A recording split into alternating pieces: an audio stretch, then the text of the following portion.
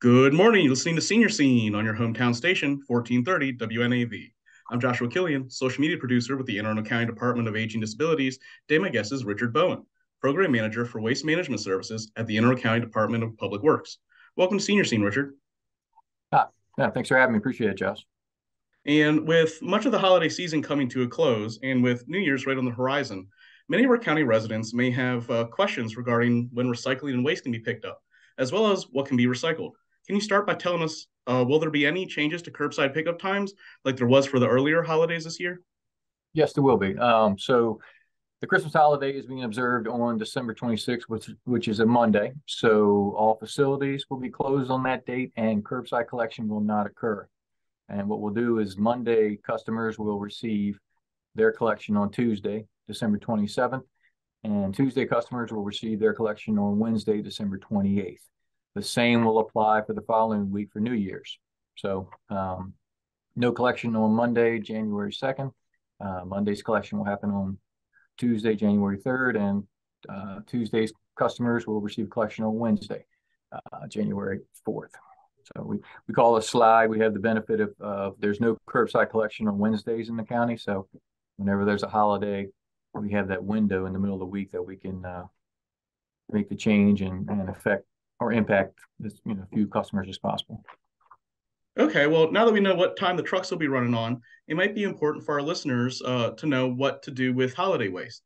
Let's start off with the elephant in the room. What do we do with a Christmas tree when we're ready for curbside collection?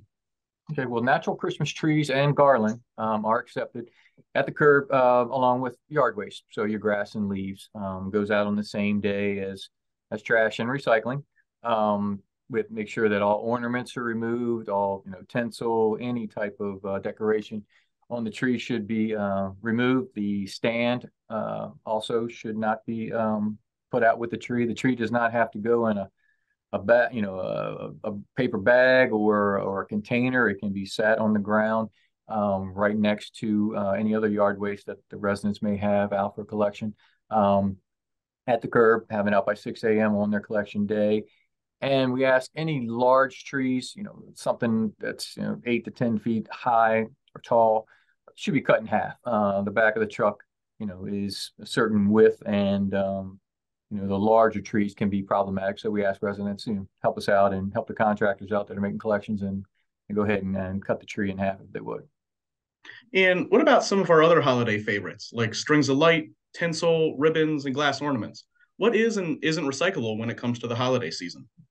Well, the ones you mentioned, the ones that the one item that is recyclable, if you have a string of holiday lights that are no longer working, those are accepted not at the curb, and none of these items you mentioned are accepted at the curb within curbside recycling. But holiday lights are accepted within our electronics recycling program, which is a drop-off program the residents can take advantage of at our recycling centers. We have 3 recycling centers, and we also offer electronics recycling at the landfill. So if they want to recycle those items and avoid disposing them as trash, they can bring the string lights to us. With tinsel ribbons, ribbon really is reusable. We really encourage residents to reduce waste by reusing anything they can, donating anything they can. So ornaments that may still be in good working order, may not fit the decor you're using on your holiday tree this year or years to come. Maybe there's an entity that might be interested in those instant things. So we ask residents to think of donating as well. But greeting cards, that sort of thing, recyclables, paper, as long as there's no decoration, same with paper. But once again, try to think with the paper and maybe reuse instead of recycling. And can you give us a few other items? For example, batteries that we should never toss in the trash in roadside collection bin, no matter what time of year it is? Sure. Yeah, the rechargeable batteries. So I'm sure a lot of children may be getting a new battery powered toy. And if you're getting rid of the old one, or maybe someone's getting a rechargeable tool, those rechargeable batteries should not be placed in trash or recycling, and they are not accepted at our facilities either. Those items can be recycled, though. There's some take back programs in the area. We list on our website a website to go to called call2recycle.org. And it's the word call, CALL, the number 2 recycle.org. that has a locator option on there where you can put in your zip code and it can give you potential locations where rechargeable battery can be dropped off safely for recycling. Alkaline batteries, your regular, those type of batteries, those are okay to go in the trash if they're fully used and no longer have a charge to them. Those can be disposed of trash. There is not a recycling option for those currently. There are some mail back programs that people can look at on the website, but those do come at a cost normally. And lastly, could you tell us what the one thing is you'd like our listeners to take away from our talk today?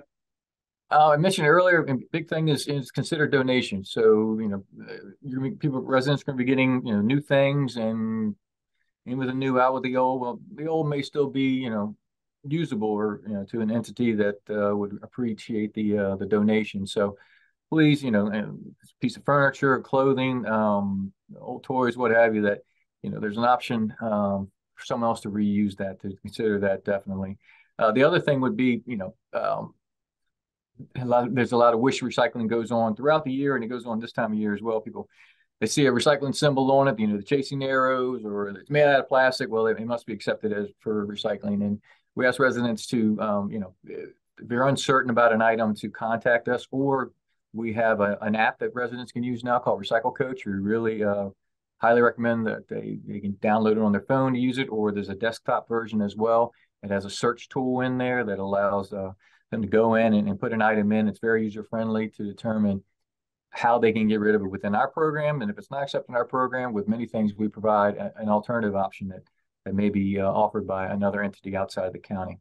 And then the other thing would be to call us if they're not certain. If they don't want to use the app, don't we go on the PC, then call us at 410-222-7951, Monday through Friday, 8 to 4:30. We're here, we answer the phone, and we can answer any questions that the residents might have. Because we don't want contamination in the recycling, so we want residents to be able to do it properly, and we're here to help. Well, Richard, thank you so much for coming on the show today to talk to our listeners about waste reduction and recycling. Yeah, my pleasure. I appreciate the opportunity. Thank you. If you have any questions about today's show, or if you're interested in any of our programs, please feel free to contact the Department of Aging and Disabilities at 410-222-4257, or visit us online. We also encourage everyone to register for our Senior Activity Center programming, which can be found on our website, aacounty.org/senior-center. Please remember to follow us on Facebook, Twitter, and Instagram at AACODOAD, and on our YouTube channel at Arundel Seniors. You catch Senior Scene first, only on 1430 WNAV. Remember to tune into full episodes on our YouTube channel at Arundel Seniors on Thursdays at 10 a.m. This has been Joshua Killian, social media producer with the Anne Arundel County Department of Aging and Disabilities, and you'll be listening to Senior Scene on your hometown station, 1430 WNAV.